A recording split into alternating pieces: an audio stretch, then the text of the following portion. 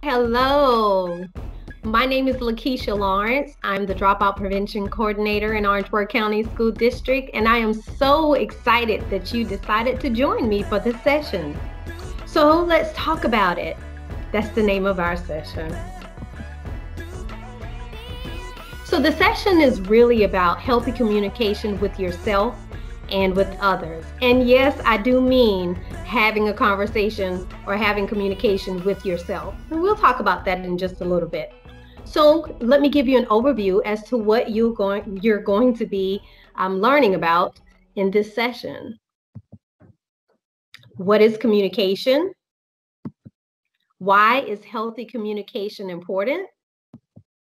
The types of communication, and how to communicate with yourself, how to communicate with others. And then at the end, I'm going to wrap it up. And then if you have any questions, then I'll give you more information as to how you can ask those questions. So let's get started.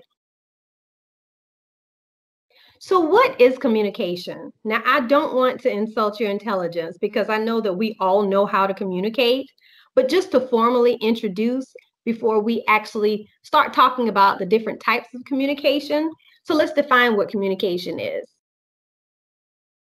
Communication is simply the act of transferring information from one place to another. It is more than just exchanging information. It involves emotion and intentions. So let's keep that in mind. It involves emotion and intention, even if it's the written word, even if it's nonverbal. And we're going to talk about those different types of communication, but they all involve emotion and intention. So why is healthy communication important? Well, it promotes healthy relationships, it conveys clear messages, and it fosters confidence, trust, respect, positivity, and security. Now, we all want healthy relationships, and communication is a big part of that. And having clear messages. Sometimes the way that we communicate with others may not be received the way that we intended. And so being clear and making sure that you are giving off what you expect others to receive through your words or through nonverbal communication as well. It fosters confidence and trust and respect, positivity and security. All of those things are important, not just in our communication, but just in everyday life. It doesn't matter whether it's in your family, whether it's at your job, whether it's with your friends. All of those things are very important. And so let's move on so that we can find out a little more. So I have a trivia question for you. How do humans communicate differently from animals? Now, of course, animals cannot talk unless we're talking about parrots. Okay, but anyway, so I'll give you a minute to think about it. How do you think humans communicate differently from animals? Do, do, do, do, do, do. I know. Okay, that was silly. All right, give up. Well, humans have a formal, spoken, and written language. So that means we have developed a language that we write. Our language, we have different languages that we learn as humans. It just depends culturally where we are in the world. Animals don't do that. Biologically, they pretty much have the same language for whatever their species is.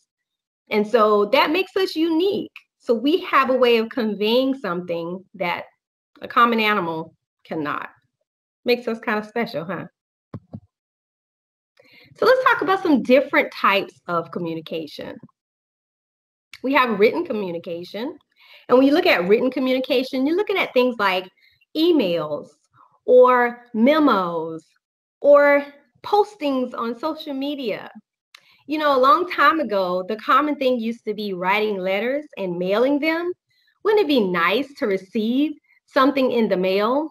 I know a few days ago, I actually found, well, my sister found a letter that was written to my grandfather, and it was dated like in 1946, I'm sorry, 1946. And I'm like, wow, it had the stamp and everything. It was from New York to Orangeburg.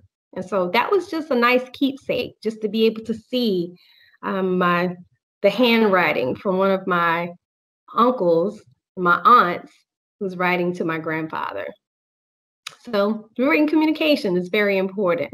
Another type of communication is verbal communication. I am communicating with you verbally and also non-verbally as well. Now, those two pretty much can go hand in hand. Now, if you're verbal, unless you're like talking on the phone and no one can see you, that can be verbal communication.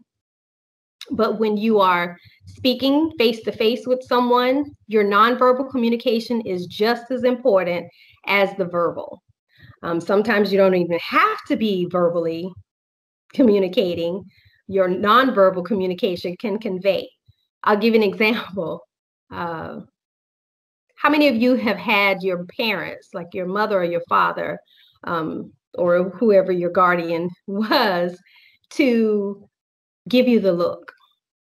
You know, you knew exactly what that look meant.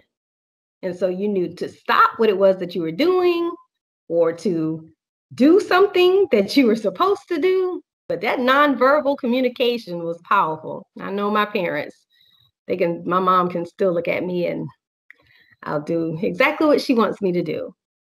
And so that nonverbal communication can be anything. It could be hand gestures, it could be facial expressions, it could be looking, your eyes. It could be your body language, like your posture.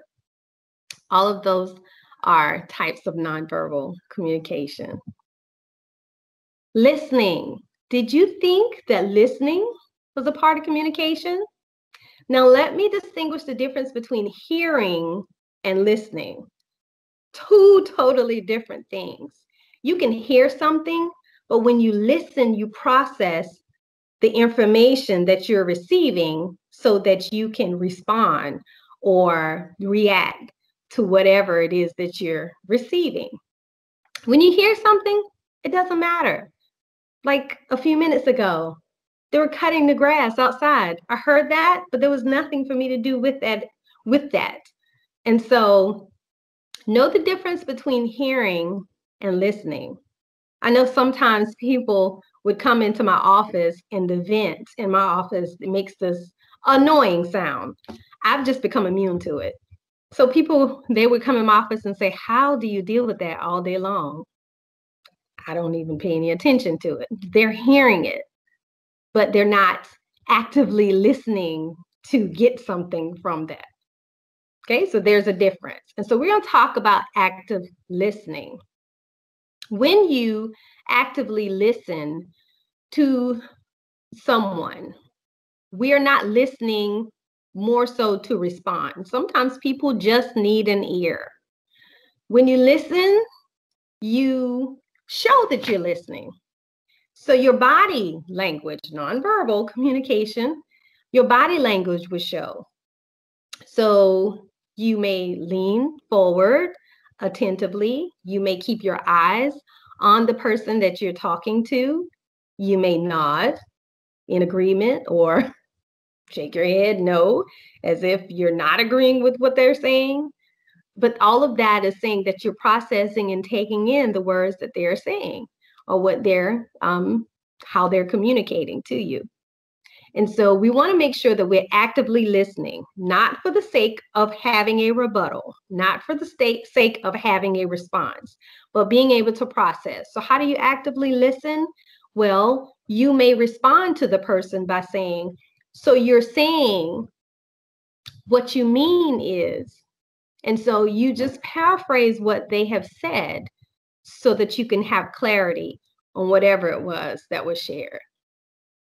So that's just a little tidbit on what listening really is. And then you have visual. So because we live in a multimedia centered environment now, then visual cues they're just a part of our daily lives. And so when you are on social media, think about Instagram. Instagram is an example of just having images to convey a message. On commercials, you see visual communication all the time. Sometimes there aren't even any words that are spoken, but that visual will give you the message that they're trying to share. Okay. Now, self-talk. Now, I really am kind of talking to myself, even though I'm talking to you, because there's nobody else in this room but me. But of course, you'll be listening for a reason and participating in this session once you're on the receiving end. But self-talk is something that I do. I really do. My husband often tells me that if there's nobody else in the room, that I would talk to the wall. I didn't think that was funny. But anyway, so what is self-talk? Self-talk is your inner dialogue influenced by your subconscious mind. So you're really having a conversation with yourself in your mind. It reveals your thoughts, your beliefs, your questions, your ideas. It could be positive, negative, or instructional. Now, we would hope that your self-talk would be positive. That's saying things like, I'd say to myself, good job, Keisha.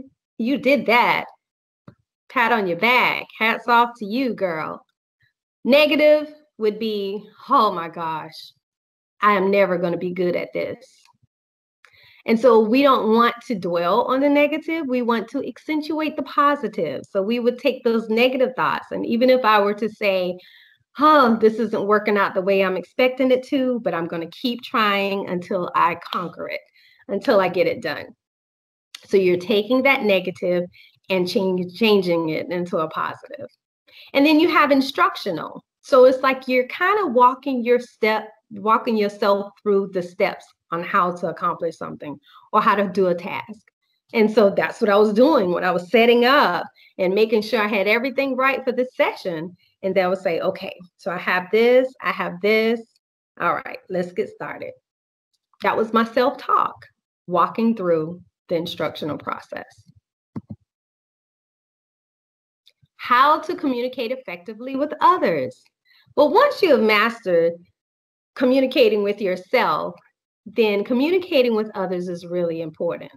So as we talked about just a few minutes ago, really listening, you intentionally listen to the person. Like I said, sometimes people just need you to hear them. They need you to hear what they're saying, not really for a response, but to take in what they say. Because sometimes they're just talking so that they can hear themselves to process as well. So be intentional about listening. And then check your tone and your body language, because how you say things, I'm sure you probably have had a parent or someone, an adult, to tell you or have told the child, it's not what you say, but how you say it. So that's important. So your tone and your body language. I'll give you an example. I could be talking to someone and I say, I love you. I love you. Would that be convincing? I mean, would you really, really think that I love you? Nah. But if I were to change my tone, change my body language, and I would say, I love you. I love you. Then that would be different. And so a little more convincing, a little more believable. So check your tone and your body language. Also be open and honest. Communication is a give and take. You're not always going to be the one that's understood. Sometimes you have to agree to disagree. And that's okay, because we're human. We're not going to get along all the time. We're not going to agree with each other all the time, but respect what you have to say to each other. And so it's a give and take. So make sure that you're open and honest. Don't say what you don't mean. That is basically, in a nutshell, just a small, a snippet of communication, just a brief overview. So if you have any questions about this session, then feel free to contact me, and my contact information is on the next slide. If you want to host a session that's more interactive and have the session that has, details and activities involved, then contact your principal and we'll create that session to fit your needs. If you're interested in another topic, then visit our website, ocsdsc.org, or you can contact Dr. Liana Calloway or Mr. Hayward John if there's a session that you might be interested in that we haven't created yet. So once again, my name is Lakeisha Lawrence. I'm the Dropout Prevention Coordinator. You can reach me at my email at lakeisha.lawrence@ocsdsc.org or at 803-533-7964. Now, before I end officially, we would like to get feedback from you because it's important. And so I want you to take your phone, turn your camera on, and I want you to scan the QR code. And then a survey, an evaluation will come up with just a few questions to give you a chance to share with us your feedback. And so I thank you in advance, and I hope you join us for all of our other sessions that we have for you. Have a great day.